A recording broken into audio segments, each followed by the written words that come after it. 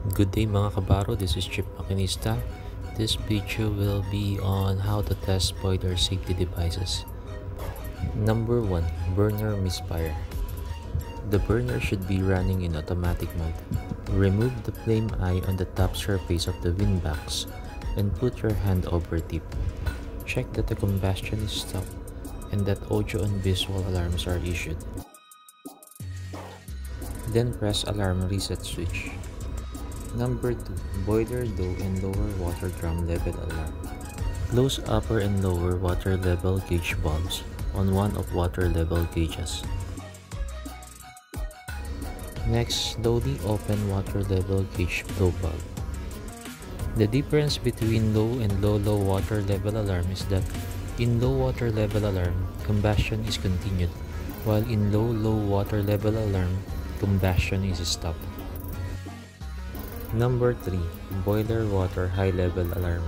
To activate the alarm, close the upper water level gauge valves on both water level gauges. Number 4.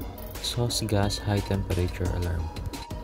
To check operation, lower setting of thermostat by turning dial during combustion. Then check that audio and visual alarms are issued. Number 5. Fuel oil high and low temperature alarm. To activate the fuel oil low temperature alarm, switch fuel usage to marine gas oil.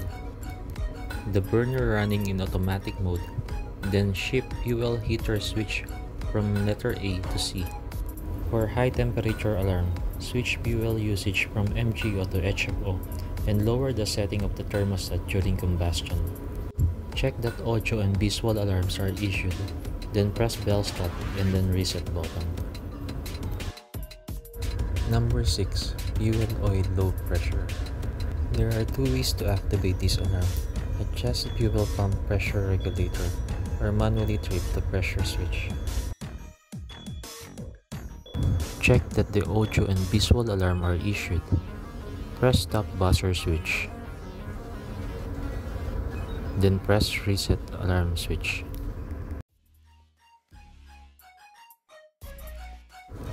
Number 7. Fan abnormal stop alarm. In order to activate this alarm, burner should be running in automatic mode. Open the control panel, then trip fan thermal relay during combustion. Check that the audio and visual alarms are issued.